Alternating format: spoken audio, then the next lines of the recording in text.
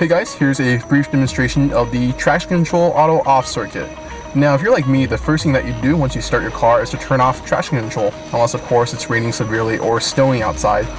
You can disable the TC system altogether by selecting that option on your handheld tuner such as Diablo Sport or SCT. But if you go that route, you lose the ability to turn traction control back on. And having a button in my car that doesn't work tends to bother me, so this is a circuit that I've set up. And of course in my car you engage the ignition by pressing the accessory and the ignition buttons.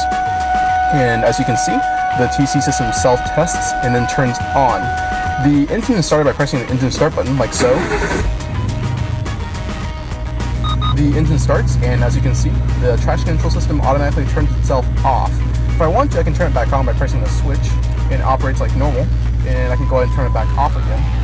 So this way, as opposed to a handheld tuner, the switch actually works, and the TC system is turned off as soon as you start your car. That's about it. Thank you for watching.